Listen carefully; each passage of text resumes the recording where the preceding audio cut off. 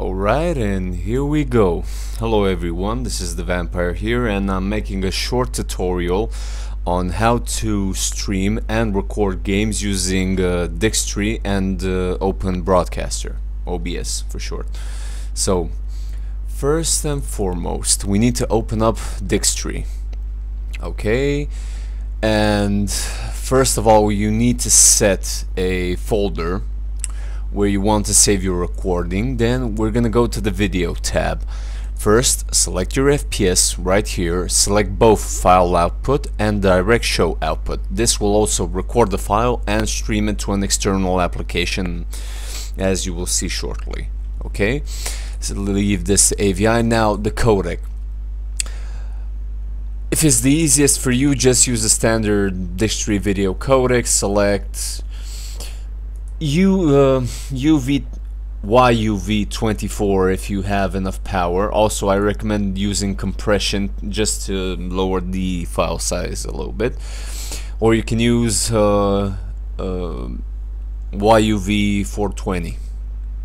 Yeah, 420 joke, I know. At medium quality. In any case, what I like to use when I record and also stream, and especially if it's a video like a maximum of 1080p at 30 fps, anything over that, this won't work. So you can either use X.264 if you have enough CPU power, using ultra fast auto convert to YUV420, lossless, these settings basically here, and it will create a much smaller file size on your computer while still keeping the same quality basically as any other codec. But again, this at the cost of your CPU workload, basically using more CPU to convert the video, to encode it. What I like to use is, if you have a codec pack like the K-Like codec pack, it will install a bunch of video for Windows codecs, meaning these ones right here, and I like to use the FFD show video codec, and its settings, select uncompressed and generic YV12, and this basically gives me the lowest CPU utilization, which I need because my CPU is getting kind of old. But again, if you have a new CPU with a lot of cores or a lot of threads, there are other options, but this is pretty good. And again, 1080p 30 fps max. Anything over, the program just can't keep up for whatever reason. I don't know why, whatever. Okay, after this you're going to select your sound settings right here. Select PCM at 48 kilohertz at 24-bit stereo, which is the best quality. Basically anything over is just overkill. And if you also want to include your microphone recording as part of the video file on your computer, you can also add a second tab right here and select your microphone as the record device, using basically the same settings. One thing to note is that in the video itself, the audio from the game and the audio from the microphone won't overlap. They will basically be two separate audio streams that you will need to edit later and combine them together if you want both audio and mic in the same audio stream basically, but that's up to you. Okay, and then you'll need to mess around with a few settings here if you have some issues. For more details, I recommend you look at my perfect Dxtory video settings thread on SDA.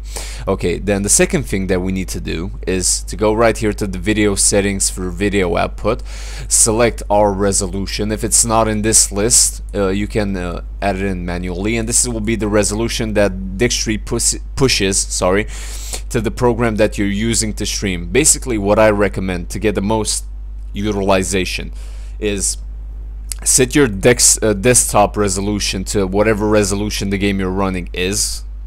So again, less CPU and GPU utilization. Also set the game at the resolution you want, and also set the Dxtory video settings for the output at the same resolution as the game is to ensure the maximum quality. Then select the video FPS that you want to stream at. let's say for instance, this is another cool thing. If you want to record at 60 FPS but only want to stream at 30, let's say your internet connection can't allow you to stream like 720p at 60 FPS, then you can select 30 to output to the program, which is much better, because also then OBS doesn't have to do all the work of only rendering half of the frames. That can be done by Dxtory automatically, so again, less CPU utilization and etc, basically.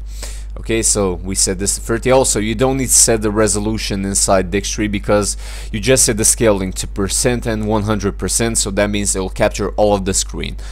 If you don't want it to capture all of the screen, sorry, you can also specify a specific size right here. And also, if your game has black bars on the top for whatever reason, then you can also set clipping, and at the can't remember, horizontal alignment, yes, the horizontal and vertical, where you want it to start. Basically, you will want to select this at center for horizontal, and the clip size was something like that.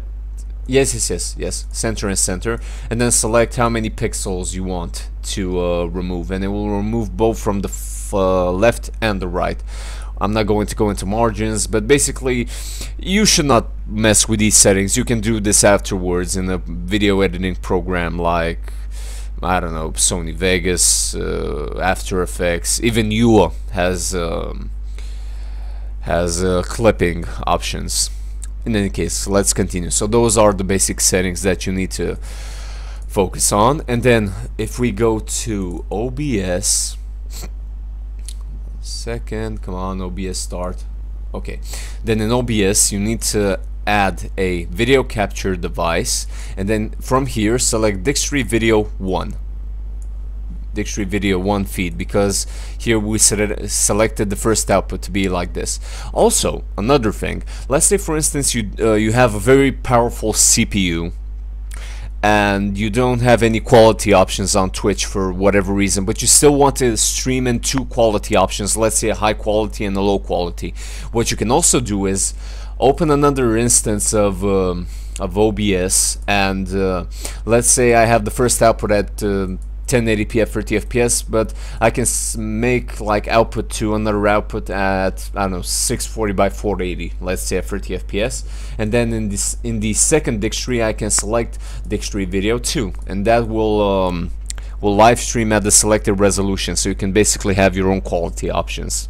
It'll mean you need to have a separate stream, but that's another feature that you can have. You don't need to use it, but if you ever want to use it, it's basically there. Okay, select leave the settings in here as standard as you see them, and that's basically it. Just set up your OBS screen capture, then start recording a game, and then you will have both the video recording in the folder that you selected in the highest quality possible, and also you will have your video output to the to Twitch or whatever other live streaming website you're using via OBS. So yeah, that's basically it. Those are all the settings that you need to worry about. Again, if you have any more questions, just post them in the thread in the description of this video, and I will answer any questions you have, basically. So this is the Vampire signing off.